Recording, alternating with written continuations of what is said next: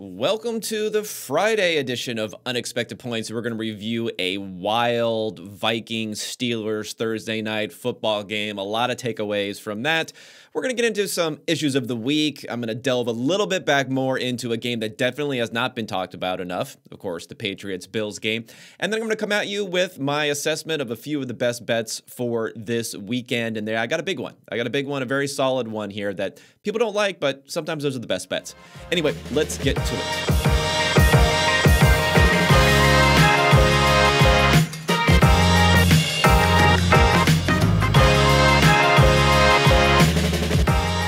All right, everybody. Hope you enjoyed the game last night.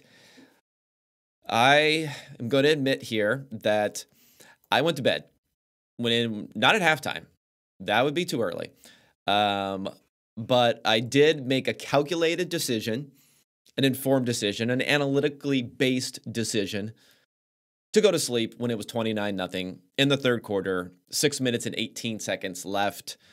The Vikings just hit a field goal, and at that point in time, according to PFF's win probability calculation, and again, the nerds, we almost got seriously dunked on last night. Well, not almost, but we were a few steps away.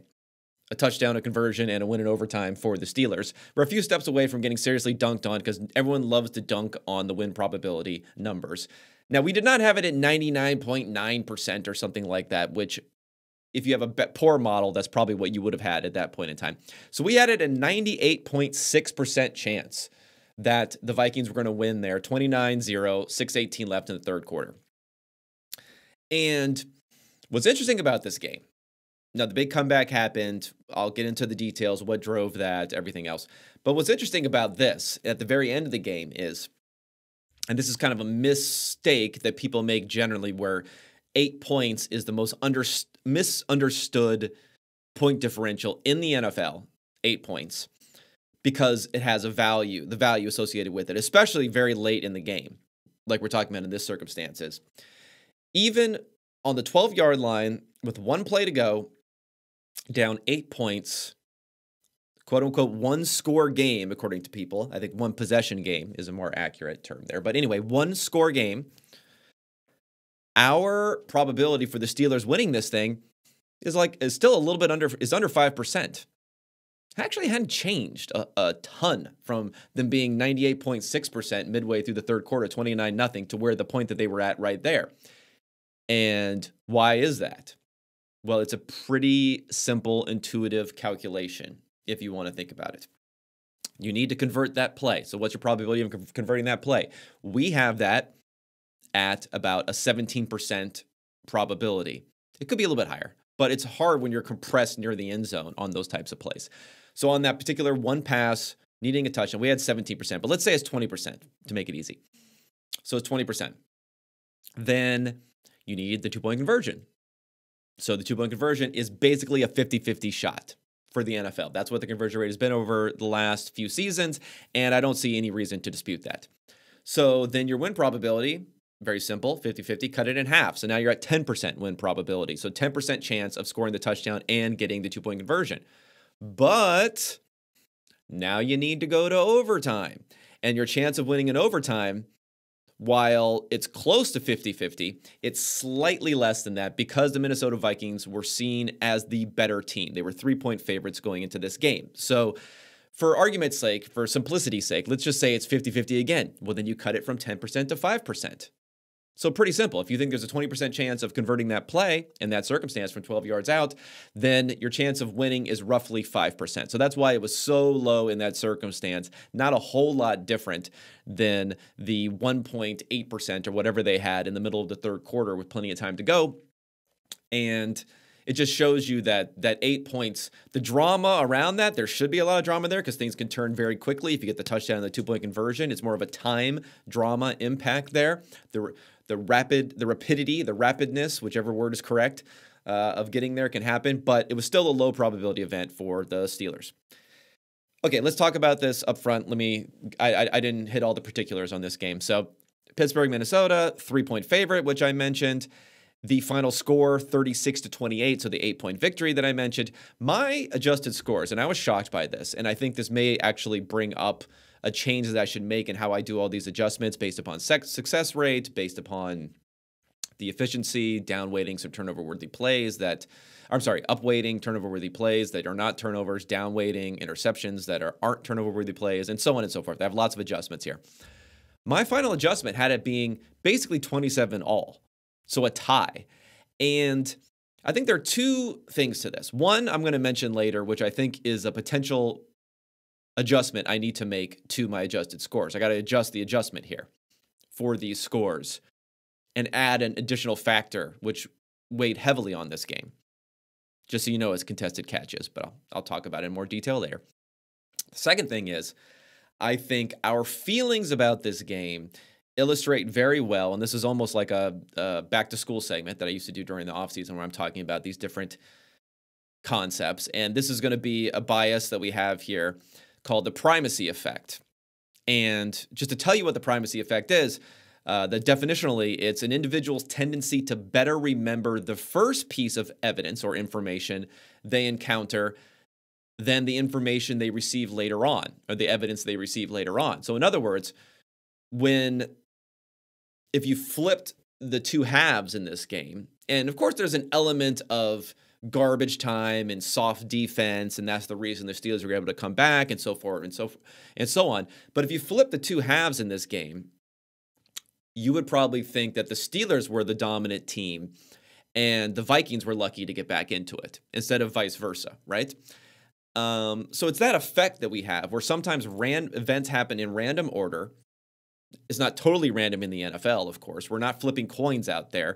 The drives and how the defense and the offense are playing is influenced heavily by the game state, the situation, the score differential, how much time is left, all those sorts of things. So it's not random, but there is a higher degree of randomness to it than we're willing to acknowledge, which means that we shouldn't just say, oh, the Vikings dominated this game and the Steelers were lucky to even come so close just based upon the way that the scoring laid out. Steelers still had to go down and score all those touchdowns at the end of the game. It still happened. They still had to make plays. They still had to do it. We can't fully discount that sort of stuff. We'll discount it a little bit because it was at a lower win probability threshold, but I'm not going to fully discount it. So Minnesota's probably, this adjusted score is probably a little bit off because of that. Maybe they were a few points better, but not 8 points better in this game, I don't think. And the main reason for that, when you're looking at the non-adjusted numbers, is the Steelers had a higher success rate offensively in this game. They had 44% success rate versus a 42% success rate for the Vikings. The Vikings had a ton of explosive running plays, which for me, those get discounted more because they just don't happen that often.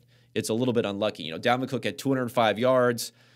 They had 242 total rushing yards. This was a 95th percentile type of game running the ball for the Vikings. And again, if we go to explosive runs, so these are runs of at least 10 yards in the game. I thought I had this number out here, but I think they had 10 different runs that came into that category. I'm sorry, I got to pull up this number. Explosive runs. I'm sorry, it's 8. So they had 8 explosive runs in this game. That's a lot. That's at least 80 yards. Boom. You're just getting right off of those runs. They had 149 rushing yards on explosive runs. So 150 out of their 242 rushing yards were on these long runs. Impressive. You don't give them no credit for those, of course, but we're going to downweight that a little bit, and that also comes into play. Big Ben finished with better numbers than Kirk Cousins in this game. So that's another reason why we don't necessarily see this as definitively a better performance for the Vikings. So Ben had positive EPA, only a 1/10 of a point per play. Kirk Cousins was a negative 0.2 of a point. And now some of that we adjust a little bit because the first interception to Justin Jefferson, we did not credit as a turnover-worthy play, although, you know, it's in the middle of the field, it's down in the middle of the field. That's the most common place you can have turnovers. The interception rates are much, much higher. They're 3-4 times higher in the middle of the field, down the field, than they are to other places in the field, to the rest of the field generally. Compared to interception rates generally, they're much, much, much more common there. So maybe not the best place to throw it when you're, up by, at that point, I think it would have been, 29-7 or something like that. But anyway, you got to throw it. You can't just put the brakes on everything. So we didn't credit that one with the turnover-worthy play, but we did credit the interception to Osborne. And so his grade in this game was only a 64 versus a 72 for Big Ben. So Big Ben had a bigger grade. And the thing bringing down the EPA, like I mentioned, the interception. So the 2 interceptions cost Kirk Cousins 12.3 expected points. That's a big one. He missed a lot of passes early, though. So we didn't grade one of those as turnover-worthy play. We only graded one as such. He had 2 big-time throws, which helped, but it was discounted by he had a number of misses, which could have been big plays earlier. The Vikings they weren't harmed that much by those misses early in the game because of the fact that they were so good running the ball, but they could have juiced it up a little bit more and maybe completely sealed the game instead. Okay, so the number of the game, and this goes back to why I may need to make an adjustment to my adjusted scores, and that is 21.7. Now, 21.7 is the yards per reception the Steelers had on 6 contested catches that they made in this game. They were 6 of 10 in contested catches in this game. The Vikings were 0 for 5. They had 130 yards on contested catches for the Steelers, a touchdown, and they converted 4 first downs on those 6 contested catches versus, again, 0 for 5 for the Vikings. And only 9 of the 130 yards that they got on these contested catches for the Steelers were after the catch. So these were bombs. These were long air yard passes. And I know there's the term, the 50-50 ball. So a lot of these were 50-50 balls. So you'd say, okay, well, they completed 6 out of 10 instead of 5 out of 10. Let's face it, these are not 50-50 balls when you're tossing one up down the sideline like that.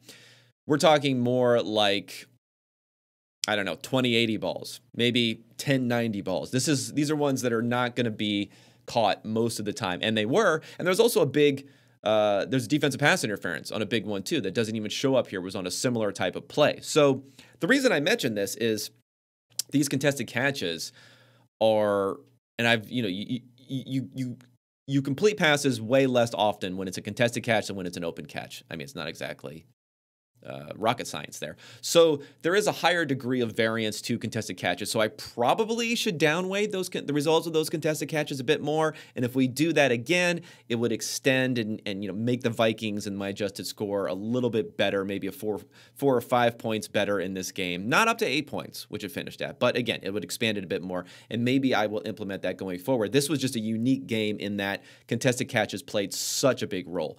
The DPI is downweighted, but the contested catches are not as much as maybe what they need to be. And the pressure that the Vikings got was really incredible in this game. That's why I thought this was such an interesting dynamic. They had 5 sacks on Roethlisberger. We saw them coming with those double A gap blitzes a lot. Roethlisberger only had a time to throw of 2 seconds flat. Extremely fast. He has the lowest average time to throw in the season at 2.3 seconds. So he was even faster in this game, yet he was sacked 5 times. So that shows you how ineffective the blocking was or effective the blitzing was, however you want to parse that out there. And another really interesting dynamic in this game from both teams, in my opinion, was the run and pass rates in these games. Now, if you look at the Steelers in this one, they've been a pretty pass-happy franchise over the course of the last several years, not as much this year. They were actually 5% under expectation in their pass rate. Now, they passed the ball 66, 67% of the time, but because they were down so much, we would have expected to go even further. But they stuck with the ground game, and it actually paid off for them a little bit here, which I was surprised by. Najee Harris had 94 yards on 20 carries, so that comes out to 4.7 yards per carry. 6 first downs he converted. And if you look at their success rate, like on a percentile basis versus all other rushing games, it was a 64th percentile success rate. The Steelers have only had 2 other games this season where they've been over the 35th percentile. So this was a much, much, much better running game than what they typically have. And they leaned on it a little bit more than you would have expected, but they were just down so much they couldn't lean on it even more. Now, on the other hand, the Vikings had this incredible running game. They were 95th percentile, again, for how efficient they were running the ball. Yet, if you look at their pass rate, while it was under 50%, so you could say, oh, they ran the ball a lot. It was 49.3%. They ran the ball more than they did, more design runs than dropbacks. But it was less than 1% under expectation because they had such a huge lead. They actually passed it a decent amount in that second half, which I was surprised by. There were times like the Justin Jefferson interception, both interceptions, the other interception to KJ Osborne on 3rd and 5 on the Pittsburgh side of the field, where I was surprised they were passing it so much. Now, Kirk did have some nice conversions, like the one to Dalvin Cook, where he needed it on a 3rd down. But that, in particular, the one to KJ Osborne, 3rd and 5 on the other side of the field, not that much time left. I forget what there was, 4 or 5 minutes left to go. You could run in that circumstance, run the clock, number one, or, because they weren't using timeouts yet at that point. So you could run the clock. If you don't pick up the 4th down, you can go for it in 4th down in those situations also, and potentially get closer. And you really had difficulty stopping Minnesota. So I was a little surprised by how often they passed it. It was one of those rare circumstances where, as an analytics guy, we probably take into account the win probability in those circumstances, seeing that 90% plus easily still at that point, 95, 96% win probability at that point before the Osborne interception. We're seeing that and saying, you know what, let's not take too much risk here.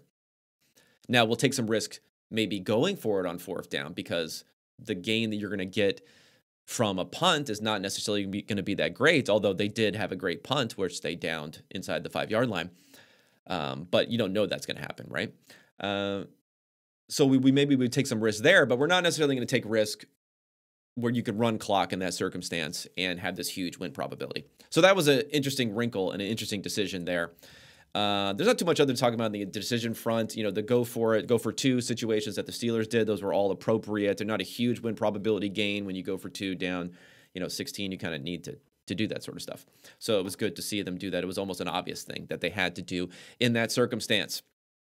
But generally now we got to take a step back and look at our win probability, our playoff probabilities now, our updated playoff probabilities based upon what happened in this game. So first we're going to go to the Vikings. They're winners here. So the updated playoff probability is 28% now, where I think they were more like 20% before the game. So it went up a bit. Not huge, but it did go up a bit. Now, if they can win this next game against the Bears, where they're at the Bears, it'll get them closer to 50% win probability, 50% win probability. So that'll be pretty huge. So the Vikings very much still in contention here. And, they're 6-7, which is weird to have them in better contention now than the Steelers. This was almost you need to win to make the playoffs type of game. Despite the fact that the Steelers have a better record at 6-1, they're down to a 10% win probability. Playoff probability at this point versus, again, 25-30% for the Vikings. And they need a lot of wins here. So if the Steelers win out, let's say, they have Titans, Chiefs, Browns, Ravens. Oh, man, that's a killer. That is a killer schedule at the Chiefs and at the Ravens. Holy Lord. So the Steelers, if they win out, they'll make the playoffs. They'll be in if they win out. If they win 3 out of 4, let's say they lose to the Ravens, about 75% chance. If they win 2 out of these 4 games, it's more like a 40% chance. So still not that bad, actually. But the problem is, even winning 50% of these games is pretty low probability for the Steelers because of the quality of the opponent. That's really the problem for them right now. And it kind of matters who they beat too. Like if they don't win the divisional games, they're about 50-50. If they lose, I'm sorry. I wasn't doing this correctly. Actually, their playoff chances are much lower if they only win 2 games. I'm sorry. I did this totally incorrectly. I just gave them 2 wins but no losses. So if I give them 2 wins, 2 losses, they don't make the playoffs. If I give them 3 wins, 1 loss, it's about a 50-50 chance. So they need to win 3 out of the 4 games against the Titans, Chiefs, Browns, and Ravens in order to make the playoffs. That's basically it. You got to win 3 out of 4. And as of right now, we have that as a pretty unlikely scenario. That's why their playoff probability is only 10 after this game, or less than 10 after this game. Okay, before we get into the topics of the week and then the best bets, it is time to talk about PFF subscriptions. You missed out on Cyber 40, but you know what? 25% off with promo code UNEXPECTED. That's right. Use promo code associated with this podcast. Get 25% off. Get all the great information that I'm putting out there, my quarterback rankings, my showdown pieces, my DFS pieces, and then everything else that we're putting out on this site. We get all the projections that I deal with for fantasy and for props and everything else. And Greenline, of course, which is our betting service, which not only gives you information on profitability we believe you would get from betting different sides and totals, but also shows the money that's going down on each side. It gives you a good rundown on the efficiency and the injuries for all these different games. All that available, 25% off. Promo code UNEXPECTED, and also tells the higher-ups that you value what I'm doing here on this podcast. Second sponsor, Manscaped. Still here, still the Christmas season. They just launched their Ultra Premium Body Wash, a 2-in-1 shampoo and conditioner. It's time to give you or someone who needs it the gift of beautiful hair, skin, and balls this holiday season. Go to manscaped.com, use code PFF for 20% off and free shipping. You'll find the Performance Package 4.0, the Lawnmower 4.0. It's waterproof. You can use it in the shower. It has skin-safe technology to reduce cuts. They also launched, again, the new 2-in-1 shampoo and conditioner with key ingredients that include hydrating, nourishing, conditioning the scalp, and strengthening your hair at the same time. 'Tis the season to load up on Manscaped products, so get your dad, brother, friends, uncle, neighbor, PTA, board member. Get them the best gift of all, Manscaped Performance Package 4.0. 20% off and free shipping at PFF using code PFF at manscaped.com. That's 20% off with free shipping at manscaped.com. Use promo code PFF. Okay. You know what you guys need in your life? Well, we all need in our lives, and that's more Patriots, Bills talk. But I think what happened was I did come to you on Tuesday. I did come to you after the Bills game, so I probably should have, the Bills-Patriots game, I probably should have talked about more of this, but to be quite honest, I was putting together numbers quickly in the morning before I jumped on, and I was not aware at the level, the low level, I should say, of discourse that was going to come out of this game. Not only for the brilliance of Belichick and the strategery of Belichick, but the self-flagellation that was going to be going on amongst, I don't know about Bills fans necessarily, but Bills media and Buffalo media for sure. Those guys need to slow their roll a bit now, and I'll talk about that secondly. But let's talk about the strategy first. So I think the basic big picture point is, how brilliant of a strategy was this from Bill Belichick? And this is what I'll say. This is how I'm going to frame it. I think up front, what he did was he gave a higher floor, higher ceiling type of strategy, right? It was a extreme difference, extreme outcome as a run-heavy game. And they only dropped back to pass 3 times. But what they did in this, by not even allowing Mac Jones to ever throw the ball on third down to convert third downs, is they took away a lot of the upside, which even comes with a run-heavy strategy. If you look at what they would have wanted to accomplish with this strategy, let's assume you say you run the ball effectively and you're efficient offensively. Well, they scored 14 points. And one of those scores was a 64-yard touchdown run, which that plus the 2-point conversion led to more than half of those points. So they weren't that efficient, really. But again, the conditions, all that stuff. But you just lowered your ability to be efficient in this game. You had a good running game.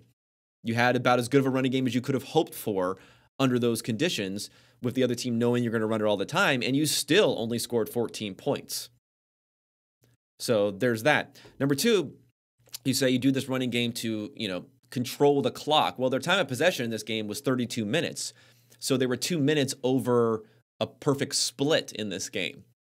So they didn't even really accomplish that. They didn't really accomplish controlling the clock, because 6 of their 9 drives, they took less than 2 minutes and 15 seconds off the clock. They were just punting. They were 3-and-outing so much on this game that it wasn't really an effective means of controlling the clock. If you really wanted to control the clock, the running game allows you to do that by having long drives with a high number of plays, but you need to convert to do that. You need to convert those third downs. They would have had a much better chance of doing that more often if with some strategic passing in there. Again, not passing all the time, but a few strategic passes. This was not a good offensive performance for the Bills. So another way to think about this is what had to go right for the Patriots to win this game. And I know you don't want to, harp. You own your results. You don't say it was luck. People don't like talking about that. But again, let's look at what went wrong for the Patriots and what went right for the Patriots in this game. So what went wrong for the Patriots? Well, we had the N'Keal Harry drop on the punt, and that led to eventually the Bills, who had to still score the touchdown, scoring a touchdown. So that's a big what went wrong there. Now, as a caveat to that what went wrong, and we're talking about the brilliance of Bill Belichick and the strategy here, what was the strategy behind probably the worst decision of the game, which was the fact that N'Keal Harry was even back there to return the punt in the first place? 0 career NFL punt returns before that play for Harry. He returned 14 punts in his entire career. And remember, he played for Arizona State. He's not like I'm played for, Iowa or Michigan or Ohio State or someplace where you might have been in the whipping winds and frosty conditions. He gets to practice it during the week, I assume, some and so forth and so on. But that was probably the biggest strategic blunder, like objective strategic blunder of the entire game. And that was Belichick making that strategic blunder. But again, it was unlucky. What was the other unlucky thing? Well, the other big one you can point to for the Patriots is the personal foul that happened on the Josh Allen run. Bad, hurt them. The 15 yards hurt them. The conversion hurt them. But it would have been 4th and less than 1 yard. So, they probably convert that anyway. Not 100% of the time, but I think with Josh Allen, sneaking it or running it, you convert that 75% of the time, 80% of the time anyway. So those are the two main things. Now let's talk about what went right for the Patriots, and we're going to weigh these versus each other. So what went right for the Patriots? So if you count the muffed punt as a fumble, there were 3 fumbles in that game. The Bills got that one. There were 2 other fumbles. Patriots got both of those fumbles. They got a fumble from the Bills when Brady fumbled it, and they fumbled it themselves on a toss play, I believe, in running the ball, but they recovered their own fumble. So that went right for them. They got 2 out of 3 fumbles. Not bad. 64-yard touchdown run, as we mentioned, the longest touchdown run they've had in 10 years. Again, you're going to hope for a big play like that, but counting on it would be foolish. There were 2 drives that the Bills had where they got down 1st and goal from the 6-yard line and 1st and goal from the 13-yard line. Those drives ended with 0 points. 0 points on those 2 drives. Now, you could have hoped to keep them out of the end zone on both of those 2 drives, but the fact that they had 0 points is very, very lucky. And, there are all these drops for the Bills, including that big drop for Stephon Diggs, but I'm not really going to count those because the weather conditions, it was hard. You can't expect guys to make those types of plays, but if you want to throw that in a little bit. So I think all the good things that happened for the Patriots far outweighed the bad luck type of element things that happened for the Patriots. And because of that, that's why my adjusted scores had the Bills as being the better team in this. They only won by 4 points with all these things more things going right for the Patriots than going wrong. So Belichick gave his team some breathing room. They gave his team a chance to win, but I don't think you could say with this brilliant strategy that he gave his team the best chance to win. He gave his team a chance to win. And for that reason, again, let's give him credit for what he did. It worked. We acknowledge that. But I don't think it was even a good strategy necessarily, let alone a brilliant strategy. Okay. Now let's talk about the meltdown in Buffalo, because I think this is the other interesting point that people have gone nuts on here. Of course, there was the question posed to the safeties by an older journalist there in Buffalo about whether or not they were embarrassed by the performance. And then there was this meltdown based upon Sean McDermott saying that he was not going to give Bill Belichick too much credit. Now, people saw that as being extremely salty, but the question that he was asked was whether or not, like, his feelings about the psychological component of playing Bill Belichick. That's the actual question. And as part of that answer, he said, whether it's Bill or anybody else, they beat us. So again, he's just saying that the fact that it is specifically Bill Belichick, there's no psychological edge or component or extra thing that happened other than what happened on the field. And he mentioned a lot of the lucky or unlucky type of plays that I mentioned. Now, maybe he shouldn't have mentioned that. Maybe it seems a little salty to do that. That's fine. But the question was, in my opinion, I'm not saying this is like the reporter is a bad reporter, but my question is kind of a little bit Bush League type of question there, to ask someone about the psychological component, because there's an implication there. And it's unsurprising that the same reporter who asked that question, of course, these reporters are often just asking the question to set up their articles. They're not like trying to get insight necessarily from those questions. He wrote an article the next day that said, in the Patriots' latest win over the Bills, this is the title, Bill Belichick shows he's living in Sean McDermott's head. That's quite a claim there. He's living in Sean McDermott's head. Then again, that's the same reporter who asked about the psychological component, and of course quotes that in there. What's funny is he doesn't really give any examples of why he's living in, or how, or what evidence you have of him living in Sean McDermott's head, other than the fact that he was quote-unquote outcoached in this game, even though he specifically mentions the fact that N'Keal Harry was back for the punt and how that was a bad move. So if anything, that was the worst objective strategic decision of the game from Belichick. And in addition to that, additional context about where exactly Bill Belichick is residing in Sean McDermott's head. I mean, the Bills were 2-0 against the Patriots last season, including a 29-point win in their second game. And they were 0-2 in 2019, which is true, but both of those games they lost by less than one score. And that was a season where the Patriots were on fire that season, although they trailed off near the end of the season and, lost to the Titans in the playoffs. So there's really not much evidence here from that the Sean McDermott's, that Bill Belichick's living in their head, that they're embarrassed, they had such a poor outcome. So what I will say is, and I'm going to quote my favorite man, Aaron Rodgers, when it comes to Bills and Bills fans, RELAX. Relax, Buffalo. You're still the second best team in the NFL, according to my numbers, according to the betting markets right now. Yes, it's less likely you're going to get the number one seed. Yes, you're less likely to win the division. And yeah, there's a door open, a slight creak in a door open, that maybe if things go extremely wrong the rest of the season, you won't even make the playoffs. But the odds are very much in your favor to make the playoffs. And the Bills really have a chance this week against the Tampa Bay Buccaneers to not only flip around this narrative, we could go from Bills are in disarray to Bills are now back, potentially going to win the division if they can beat the Patriots. You can flip around that narrative and you can put yourself on a hot streak, on a winning streak going into the playoffs with a fundamental team that is not troubled by injuries, that is not troubled by poor play, that had some unlucky things happen, but is very well positioned to make a Super Bowl run this year. Okay. One other thing I'm going to talk about here that I did not talk about in the Tuesday show because I didn't want to get into it with so many games to review, and that is Joe Brady. He gone from Carolina. And the reason I want to talk about this is the Panthers have been on my radar since Matt Rule got there.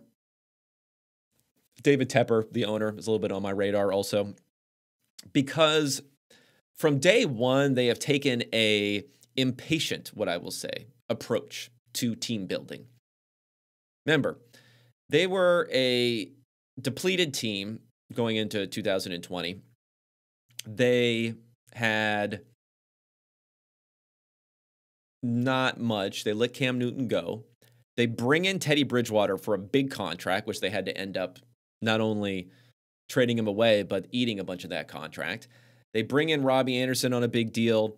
They draft all defensive players in the draft, which I thought was kind of funny. They take Derek Brown in the top 10, who played pretty well as a rookie, has been okay this season. But again, we're talking about a defensive tackle in a draft that had tons of high-end offensive tackle talent, which is not only more valuable, but maybe a little bit more difficult to replace and to find in drafts that other teams were clamoring for.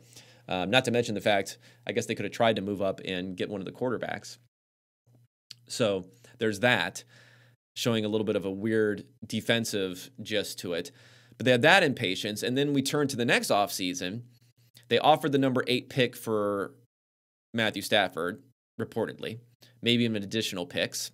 When turned down there, then they traded, picks, including a second rounder for Sam Darnold. They immediately exercise the guaranteed 5th-year option for Darnold, which so they're on the hook for 18, 19 million next year. And then with this recent Cam Newton move, he got more guaranteed money for half a season with the Panthers that he did for 2 different contracts with the Patriots. Now, the Patriots let him go because they didn't give him a lot of guaranteed money on that second contract, but still, they were able to have him signed, pen to paper for less guaranteed money for 2 full seasons worth, what would have been 2 full seasons, than the Panthers are giving up for half a season. And this move here can really just be framed as, in my opinion, an additional consolidation of power for Matt Rule. There's some talk of some hot-seatedness for him. I don't buy it, but when you're David Tepper, the owner, you're a new owner, you're an impatient dude, you're the richest owner in the NFL, worth, I don't know how much it is, somewhere in the neighborhood of $10 billion, despite the fact that you gave him an extremely lucrative and long-term contract, making him one of the highest-paid coaches in the NFL, despite no experience. You can write that off pretty easily, and it's not exactly going to make a dent in your wallet. So there is some possibility from that perspective. But if you think about Rule here, Joe Brady was the one person high up in that organization that was without his influence. He was in charge and kind of handpicked Scott Fitterer, the GM who came in this last year. So he consolidated there. His defensive coordinator is Phil Snow, who's been with him for 8 years. Was with him for 8 years before joining the Panthers in 2020. He was there at Baylor and at Temple. And now the new offensive coordinator for the Panthers, Jeff Nixon, has known Matt Rule for 30 years. They were best friends and teammates in high school. They spent a couple years together in college and were roommates at Penn State. He was the co-offensive coordinator at Baylor with Rule before coming to the Panthers as an offensive assistant last year with Matt Rule, and now he moves into that seat. So he has probably the 2 closest people to him professionally. Joe Brady was the only one who wasn't close to him professionally. He has those 2 guys sitting as offensive coordinator, defensive coordinator, and he has a GM who he was able to have a high influence, if not handpick, coming in. That's a lot of power for Rule. And the whole question of did they run or not, did they not run or not, we'll find that out going forward. We'll see how that works. But for me, I think those are important points, is to look at Rule in, can he be comfortable working with someone who he doesn't feel like he has that degree of loyalty? Is loyalty the most important thing here? Or should it be competence? Should it be bringing in new ideas? Should it be not just leaning on these working relationships, but should it be trying to diversify and have an understanding with new, different, smart people who are going to have independence also in their ability to question whoever's on top? I think a lot of these things could end up being a mistake. We'll see how it plays out here. But again, it's another sign of impatience for this team, and this is a team that is going to have to make more decisions this offseason on what they do at the quarterback position, because I don't think Cam Newton is a long-term option, and Sam Darnold, while they have him under contract, he has clearly lost a lot of the shine that they had, that Brady was able to do something for him last season. And they really just need to fix things here, especially the offensive line, if they want to have a proper evaluation of the quarterback. And in some ways, they would have had a proper evaluation of the offensive coordinator, which they were not able to have this last season. What's going to happen with Joe Brady? Probably going to have to take another coordinator position or potentially a head coaching position in college. I don't think he's going to be in line to get a NFL head coaching job, despite the fact that this is a guy who I believe either formally or informally talked to 3 different teams about head coaching positions this last offseason. So it's a little bit of a fall from grace from him, but I'm not sure how much of this rubs off on him when the front office and Matt Rule, of course, are going to be the primary decision makers when it comes to things like bringing in Sam Darnold and not fixing that offensive line. Okay, let's move on to the best bets for the week. But before we do that, a very appropriate sponsor here, DraftKings. Football fans, I'm sure we all love an action-packed, high-scoring NFL game, but with the latest no-brainer from DraftKings Sportsbook, an official sports betting partner of the NFL, you'll be a winner. Once a single point is scored, new customers who bet just $1 on any team to score can win $100 in free bets. It's that simple. If the Sportsbook isn't available in your state yet, you can get in on the NFL action with daily fantasy, huge cash prizes every week. DraftKings is giving all new customers a free shot at $1 million in total prizes with their first deposit. Download the DraftKings Sportsbook app now. Use promo code PFF. $1 on any team to score 1 point. You win $100 in free bets. If they score, you win with promo code PFF at DraftKings Sportsbook, an official sports betting partner of the NFL. Must be 21 or older, New Jersey, Indiana, or Pennsylvania only, new customers only, minimum $5 deposit and $1 wager required, one per customer. Restrictions apply. See DraftKings.com/sportsbook for details. Gambling problem, call 1-800-GAMBLER. And also Western and Southern. Let's talk about life insurance. Want a chance to win the ultimate game day feast? Whether it's football success or financial savvy, winning starts with asking us, meaning Western and Southern, questions. Would you like to know what it's like behind the scenes with Al on Sunday Night Football? This is for Chris Collinsworth here. How about a need to know for your financial future? Western and Southern is teaming up with PFF's very own Chris Collinsworth to share insights that can help you get ahead on your fantasy and financial scoreboards. Every submission earns you a chance to win the ultimate feast to celebrate football's favorite Sunday. We'll cover your catering up to $2,500, coordinate your order from a restaurant near you, and have it delivered on February 13th, 2022. And don't forget to check out the Chris Collinsworth podcast and Western and Southern's Instagram for answers to the best questions each week. Submit your questions at westernsouthern.com/askchris. One more time, that's westernsouthern.com/askchris. If you're watching on YouTube, check out the link in the description below. Remember, with Western and Southern, you can rest assured on game day. Okay, let's get back to the bester betters. And, okay, number one here. This is the only true best bet of the week in a similar way to Buffalo -2.5, which of course lost, was the only true best bet of the week, the week prior.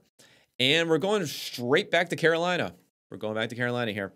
Carolina Panthers -2.5 at home versus the Atlanta Falcons. There's going to be some negative sentiment around this one. I understand that. And if you look at the line here, I see a 2 available now. Let's go ahead and lock that in at 2 then.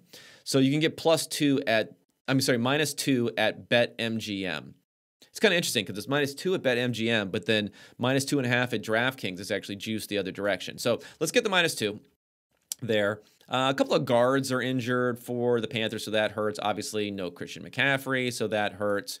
Everything else so far this season. But, their defense is legit, and that offensive line is not holding up for Matt Ryan recently. And if you look at the success rate, right, for the defense here, total defensive success rate is 3rd in the NFL for the Panthers. They've been up and down, but generally they've been really, really good. And the total success rate for the Falcons defense is 31st. They just can't generate pressure. And I think that's very, very important when Carolina's Achilles heel this season has been their inability to pass block with this offensive line. The Falcons had a 7% pressure rate against Tom Brady last week, the lowest pressure rate in the NFL for any game this season. So that's a big one. That is a very big one. That time is going to give them, and they're coming off of a bye also for the Panthers, so hopefully they can fix some of the issues going on there. That gives them a little bit of a bump in my projections, the fact that they're going off of a bye, whereas, obviously the Falcons played last week.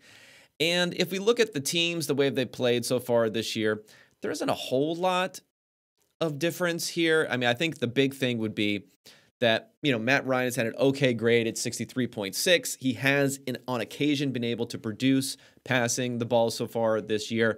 But I think generally there's just not enough juice. There's not enough pass protection for him to be able to extend this game. I know CPAT, seemingly the MVP of the league, is going to be playing and everything else, but I still think it's not going to be quite enough. And I expect a lot of running, and they should be able to run the ball very effectively and very strong against a Falcons defense, which is right now 26th in the NFL in their run success rate, in their opponent success rate against the run. So this is going to be a big, hopefully easy cover here. Again, -2 is what I'm taking at BetMGM here, but that's going to be that's going to be my main best bet here. Now, secondary best bet is, I'm going to classify this one as a best bet, is the Tennessee Titans versus the Jacksonville Jaguars. It was 8.5. I think it might have moved up to 9, so that's unfortunate. But let me check to see if we can still get an 8.5 here. Sorry for the delay. Where did it go? I should have checked this right beforehand. No, you can still get 8.5. You can get 8.5. Again, our friends BetMGM, 8.5. So we'll lock that in at 8.5. You even have 8 at DraftKings Sportsbook, but it's minus 115. So if I wanted to cheat, I could say 8 here at minus 115. But why don't we just say 8.5 at BetMGM? So minus 8.5. I mean, again, another team coming off of a bye. Julio Jones should be back. The Jaguars, the thing about the Jaguars, and maybe they'll get a backdoor cover here, but the Jags have never scored more than 1 touchdown in the fourth quarter. They had a touchdown and a 2-point conversion for 8 points. Even in games that they've been getting blown out by 20 points, teams have been scoring 30-something points against them consistently. They don't backdoor anyone. They don't come back on anyone. They never get more than a touchdown. Most of the time, it's either 8, 7, 3, or 0 points. They've had multiple games that they get 0 points in the fourth quarter, despite the fact that they're trailing the entire time. The Jaguars have not scored more than 20 points in almost a couple of months now. So you could look at that and say 8.5, that's a lot of points against a defense that's been playing okay. But again, Tennessee's at home. And if the ceiling for the Jaguars offense is 20 points, the Jaguars and the Tennessee Titans defense has been legitimately good. They're getting pressure. They have a good back end there. If the ceiling is 15, 20 points for them, we don't need a juggernaut offensive performance from the Titans, even under an optimistic scenario for the Jaguars in order to get this cover. So it gives us different ways to get an out here. You could shut down totally the Jaguars offense and get a cover with a mild offensive performance for the Titans, or even if they hit close to what's their ceiling they've been displaying this year, you only need maybe 25 points from the Titans offense in order to get that. And they just need to cut down on the turnovers. That's really been the problem, cutting down on those turnovers. I think they rushed the ball effectively, finally, when they played against the Patriots a couple of weeks ago. And again, fixing things up, being able to figure out more of what's going on post-bye with this team, getting healthy with their receivers, getting more used to not having to shuffle in all these new players. I think that is going to be the key. And again, the Jaguars are just really, really bad. They're in that Lions-Texans sort of tier. Texans being the worst, of course, but they're in that Lions-Texans sort of tier here.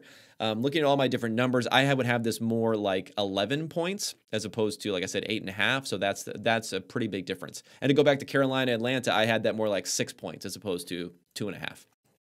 And okay, that's it for me for the best bets. If you want to know some other leans here, I have a lean on the Washington football team plus 4.5 against Dallas. And there is a little bit of a lean for the Bears. God, 12.5 point underdogs at home. Woo! Against the Packers. I'm not sure, according to my numbers, and maybe this is why I have a little bit of a lean and I shouldn't here. I'm not quite sure, according to my numbers, whether or not Fields is actually better or worse than Andy Dalton. Dalton had that horrific performance last week, but only 1 out of the 4 interceptions were graded as turnover-worthy plays. I think it's worse to have Fields, who's going to play, but you never know. At least, I'm sorry, it's on the road. This is in Green Bay, but there's some chance that he can perform well. So I'd probably stay away from this one, but at least straight numbers-wise, that does also come out as being a lean in this game. All right, thanks everybody for tuning in, listening to the best bets, listening to my rants, listening to the Thursday night wrap-up. Go ahead, rate, review the pod. Get ready for Tuesday when I come back at you with a wrap-up with all my adjusted numbers for you. If you have any questions, you can also shoot me a note on Twitter at Kevin Cole PFF. Otherwise, have a great weekend, and I'll talk to you again next week.